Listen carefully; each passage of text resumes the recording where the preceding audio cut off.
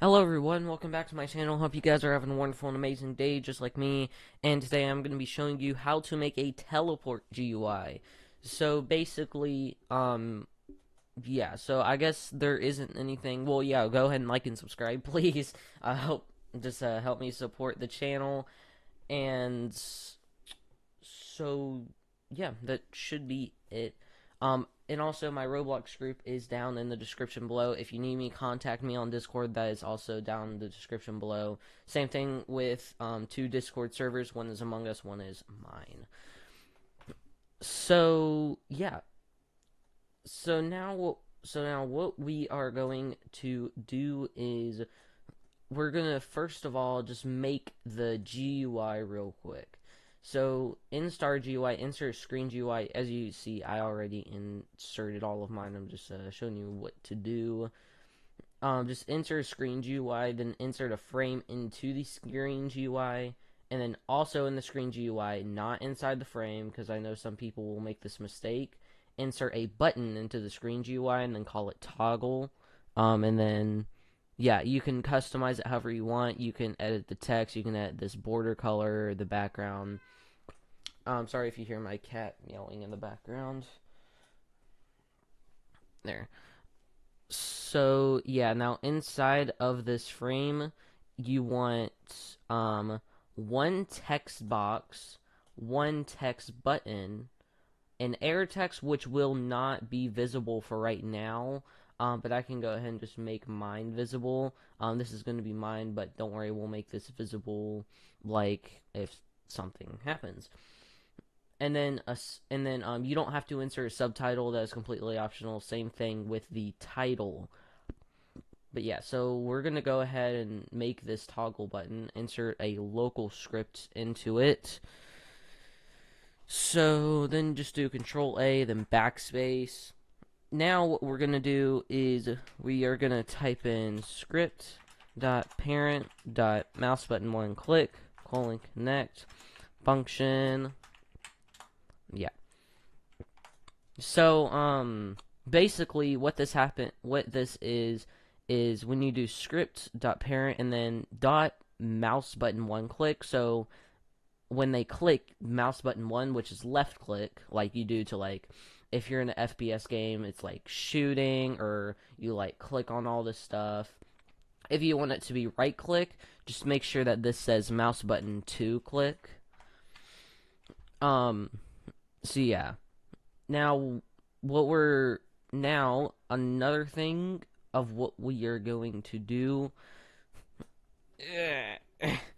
is we are also going to put in yeah, sorry, I'm sorry, my brain's like just going bonkers.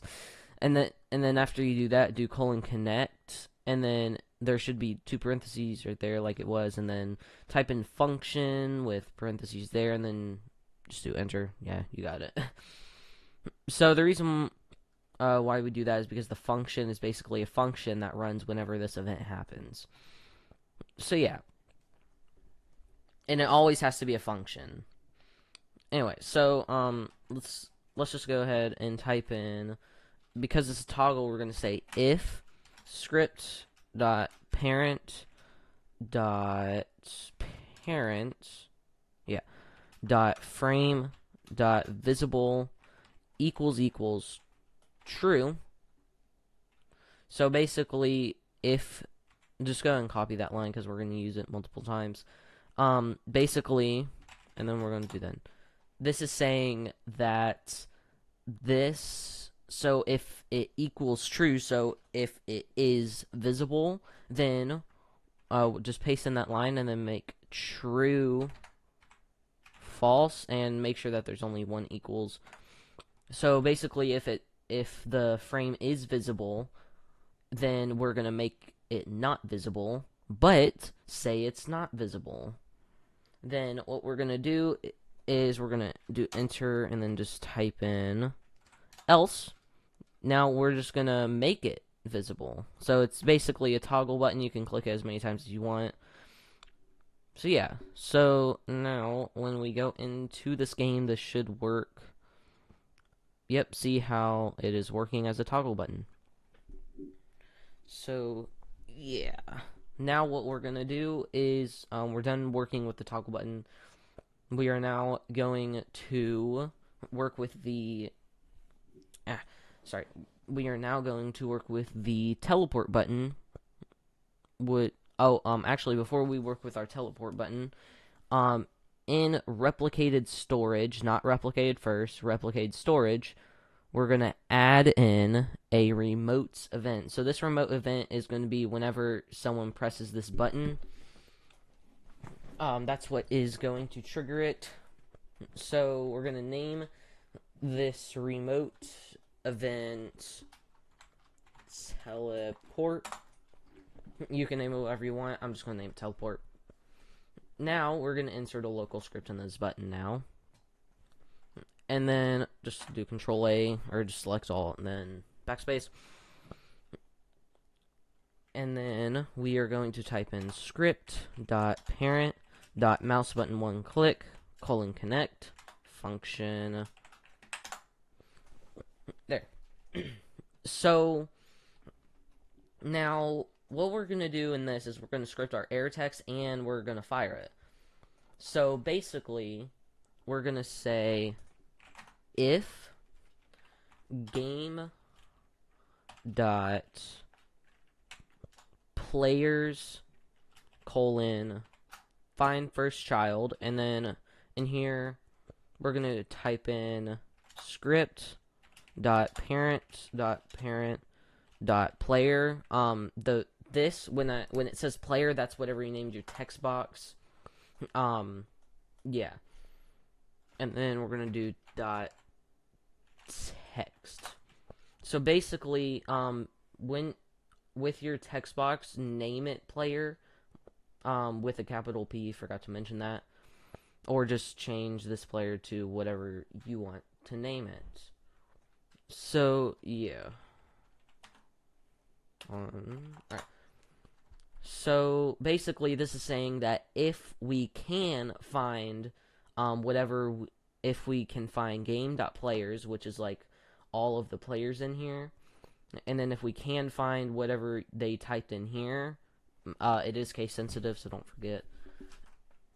Then we are going to fire the remote event by saying game.replicated storage.teleport : fire server. Do not do fire client, because fire client will basically only make it work for the client, which is the person that fired it. But if you do fire server, then it will make sure that the server can work with it. And the reason why we have to enter in a remote event is because local scripts, so I'm not going to actually insert, I'm just going to read like what is off of it.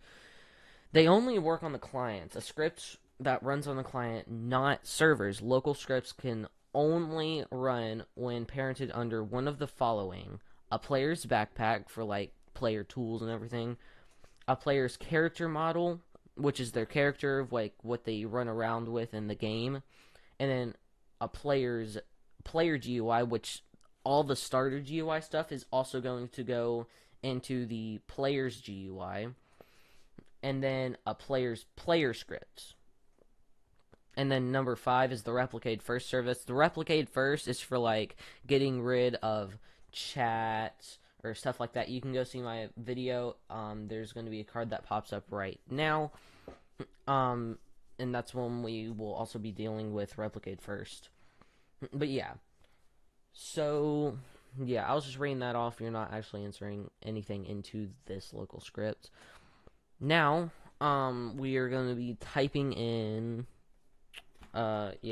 fire server. And then now, there's an argument here that is called tuple arguments, meaning we can add as many arguments as we want. So the only thing we're going to type in is this line here, to where it says script.parent.parent.player.text.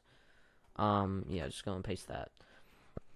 So now, after the third line of code, which is what we just worked with right here, we're going to do enter, and then we're going to type in else, another enter. So basically, if it cannot find whatever we typed into the text. So like, say we typed in my name, official DJ Skyward, but I wasn't inside of the game. If it can find it, it's gonna fire this, and then we'll make a script for this remote event as well. And then that's gonna be the last thing we're gonna do, which is gonna be after this script.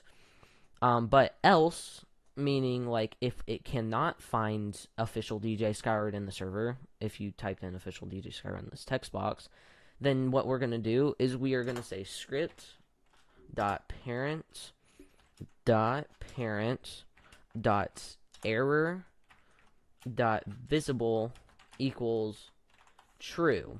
So basically this is going to make the error text true. Go ahead and copy this line, and then now we're going to wait, and then parentheses. Now whatever's inside this parentheses is going to be how many seconds the error text is going to be visible. So I'm just gonna do 3.5 seconds, and then after that we're gonna paste the same line, but instead of true, it's gonna be false. So basically, what this is saying is it's gonna make the error text visible. It's gonna wait 3.5 seconds, and then it's not gonna. Then it's gonna make the error text invisible. So yeah, now we're gonna make it like actually teleport to the player. So in the server script service, just insert a script, name this whatever you want, and then just do Control A and then backspace. Now we're gonna say game dot replicated storage dot teleport, or whatever you named your teleport remote event, and then dot on server event, and then colon connect function, and then parentheses and enter. Oops, that was an accident. Parentheses and enter. Now, whatever's inside here is gonna run when this remote event happens. Guys, I'm sorry if I sound like I'm not making sense. I'm not really a good teacher, but yeah. So whatever is inside of here, oh yeah, speaking of which, inside these function, like after these parentheses right here, we're going to type in PLR, which is the player that ran the remote event. We're going to do comma, and then after that comma, we're going to type in name, which is because in our tuple arguments, basically the first one is always going to be the player that runs it, and then the second one is going to be your first tuple arguments inside of your local script. So like when you did game.replicate storage.teleport fire server, this is basically, yeah, it's kind of hard to explain, but whatever is the first one is going to be the second one here, and then if it's the second one here, then it's going to be third one here. But yeah, hopefully you get that. So yeah. So now inside of this, we are going to type PLR dot character, and then dot humanoid root part dot C-frame equals game dot players find first child, and then just type in these quotation marks. Oh, not the quotation marks, but inside these parentheses after the find first child, we're going to type in name, and then and outside of those parentheses, we're going to type in dot character dot head, so it's going to teleport you on top of them, and then dot C frame. So yeah, so this should work now. Yeah, so basically what I'm gonna do is I'm gonna go to test, and we're gonna test with 2 players on one server. Then we're just gonna click start. And then, oh, that's not good. Just gotta click that. Okay, so this is the server, like, just to, like, view everything, but we don't need that. Okay, I don't know why that is. So basically, this thing will always work. Now you see that this is player 1, and then I got player 2 on my second monitor. Yeah, so I'm just gonna pull it to there. So, I'm also gonna move player 2 there. So now we are gonna teleport player 1 to player 2. So all you gotta do is just click the toggle teleport. We're gonna enter in player 2. This, not player 1, player 2. Remember that this is case sensitive, and then we're going to click teleport, and then there you go. You see that we do teleport to that player. We can go anywhere around the map, and then just click teleport. Yeah.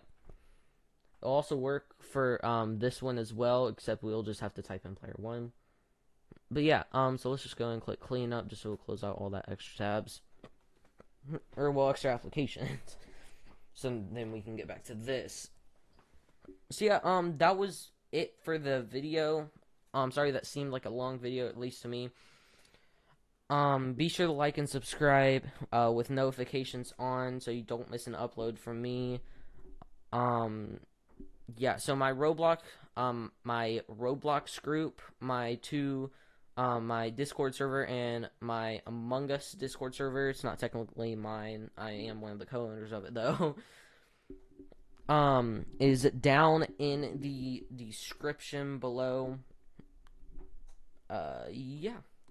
So I'm gonna go ahead and close the video in 3, 2, 1, now.